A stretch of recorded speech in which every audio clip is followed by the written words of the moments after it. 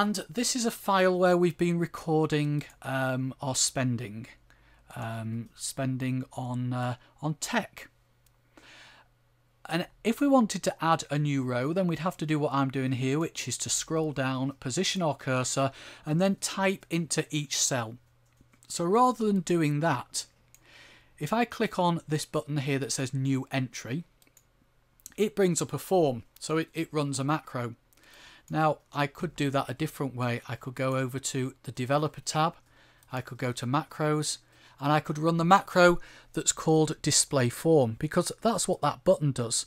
That button has been programmed so that when you click the button, it runs the macro called Display Form. So let me type in a date of, let's say, the 27th of the 4th, 2012. Say the item was a 3 terabyte hard drive.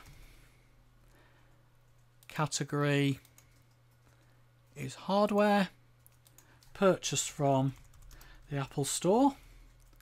The amount, say, 300, and it was spent by the kids. The kids need a backup drive for all their music. Click on Submit, and what it does is it automatically takes me to the next blank row and adds the data in there.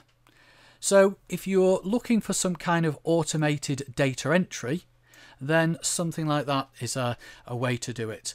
Have a button, or just run the macro, but having a button's the quickest way to do it. Have a customized form, and when you fill it all in and you click OK, it goes to the next blank row and puts all the information in.